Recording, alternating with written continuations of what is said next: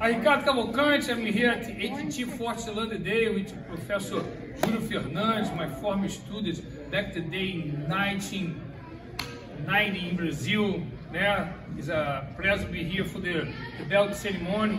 We give a workshop today here. And today I did triple leg, one of the basic sweeps. A lot of people call different name. Probably gonna watch it. You're gonna watch the sweep. You're gonna remember. I see the guy control my lapels, control my sleeve. I expect he's gonna stand up. So I connect my hand where I can. Sometimes I connect here, sometimes I connect anywhere. I just don't put too much pressure for him. I give confidence for him. And he goes stand up, of course. 1, 2. So put space. I put foot on the hip. Right now here, I have control of him. But of course, when I put the foot on his hip, he's gonna put his hip low. Oh yeah.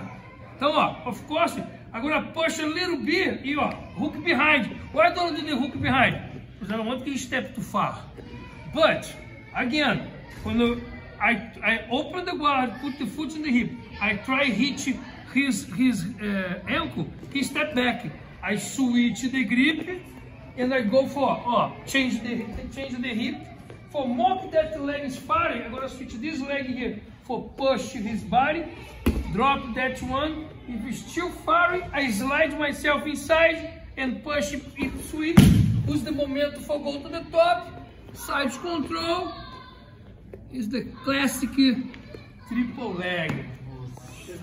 Professor, tell about the times you watch my video. Yeah, man. When I was a white belt, I didn't want to tell my professor that I was watching the YouTube videos, so I would go sneak away after practice.